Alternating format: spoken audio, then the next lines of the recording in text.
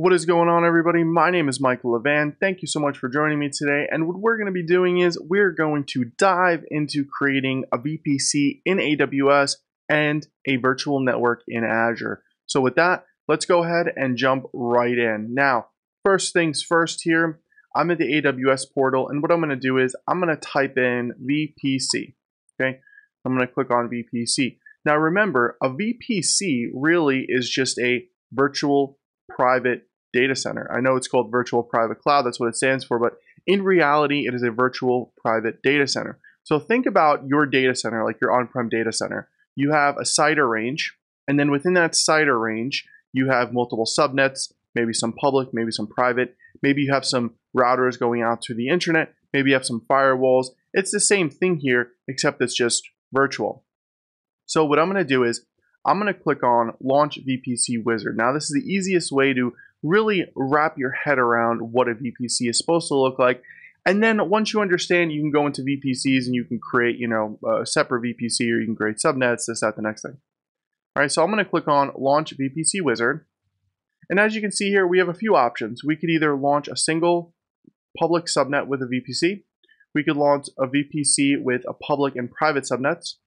We could launch a VPC with public and private subnets and hardware VPN access, or we can launch a private subnet only and hardware VPN access VPC. Let's go ahead, we're going to keep it basic.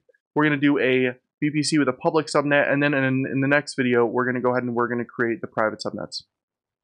So I'm going to go ahead and I'm going to click select here. Actually, before I click select, I just want to show that this is going to create a /16 network with a /24 subnet.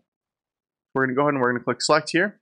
And as you can see here, it actually pre-puts in the information. So, we have a CIDR block here of 10.0.0/16. We can give this a VPC name. So we'll say packet VPC. And then we have our subnet here. So our subnet is 10.0.0/24. We have 251 available IP addresses because this is a class C here due to the /24. And then we can set up a different availability zones here. So for example, we can use US East 1A, B, etc. Now, when you think about availability zones, think about them as separate data centers. So for example, in US East, we have a few different data centers here, 1A, 1B, 1C, 1D, 1E, and 1F. We'll go ahead and we'll choose 1A, and then we can give this a name. So we'll say packet public subnet 1. That way we can identify it later on.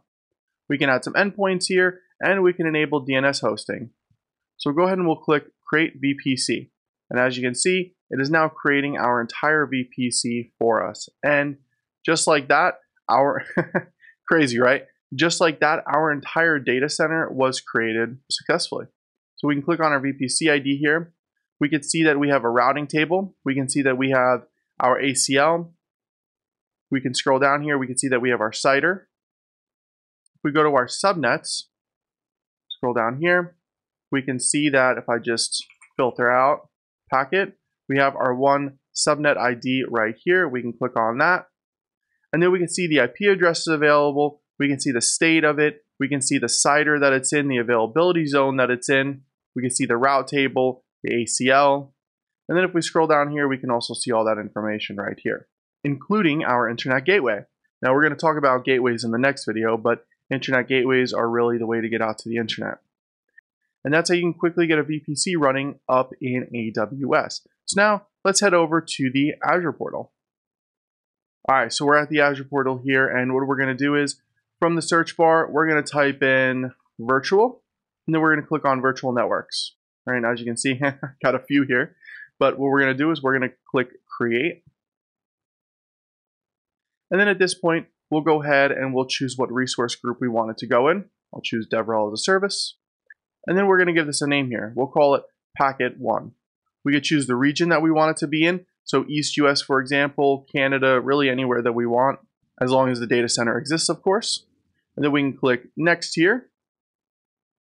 And then as you can see, we can either set up what address space we want, or we could just leave it as the default.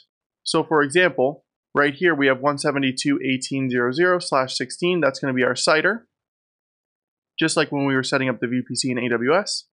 And then we also have that default subnet here, which is 172.18.00/24. So that's going to be, again, on a class C, just like inside of AWS. We'll go ahead and we'll click security here. And as we can see, we can set up a Bastion host, which is a new fully platform managed PaaS service that you provision inside your virtual network. It provides secure and seamless RDP SSH connectivity to your virtual machines. So kind of think about it like a jump box. We have some DDoS protection here, and then we also can enable a firewall if we want to. We'll go ahead and we'll just leave that all off.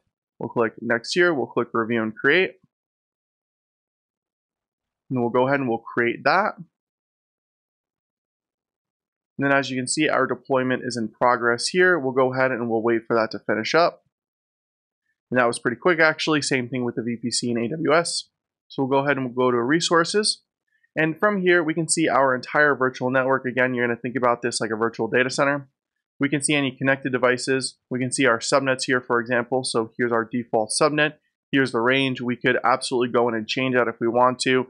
Azure does let us know what range we have available here, which is awesome.